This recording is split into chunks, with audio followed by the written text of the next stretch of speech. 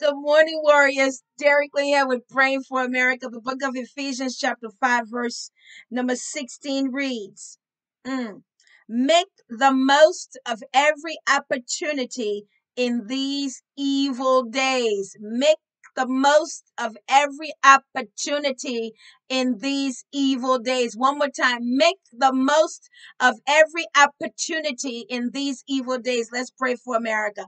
Father, in Jesus' name, we come making the most of every opportunity in these evil days. And that is one of the main reasons why we are praying constantly for these United States of America. Because, God, I believe that when there is a people to pray, hallelujah, there is a God to answer, and I'm putting a demand on heaven right now that you will intervene in the affairs of these United States, God. In the mighty name of Jesus, we are making use of this opportunity to pray in this dispensation for this country because, God, we believe in the power of prayer. You said before we call, you will answer. While we are still speaking, you will hear. God, I'm commanding heaven right now to hear me as I pray, to answer me as I pray.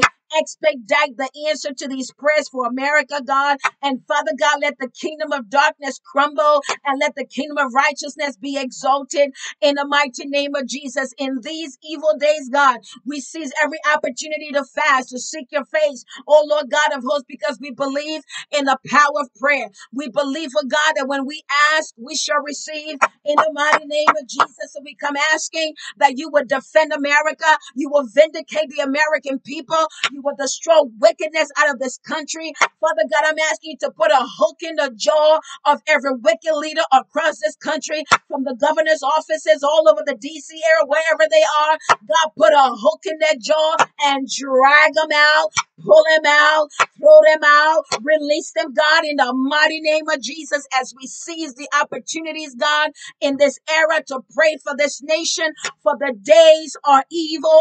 Therefore, we have done all to stand. We continue to stand with the helmet of salvation, sword of the Spirit, the shield of faith, the belt of truth, the breastplate of righteousness, feet shod with the preparation of the gospel of peace. We run the race that is set before us. We skill every war. And where we find, oh God, there is wickedness, oh God, the bow and arrow is shot and it hits its target bullseye. In the mighty name of Jesus, send the warring angels to America. Oh God, we seize the opportunity. We're calling for angels, calling for angelic help, calling for angelic help. Angelic help, come now. Angelic help from heaven, come now and help we the American people. Calling for the angels of God, calling for the angels of war. Come and fight for we the American people. You did it for the children of Israel in the land of Egypt. Do it for us today in these United States of America. We are calling the host of heaven to come now. Host of heaven, come. Angels of God, come.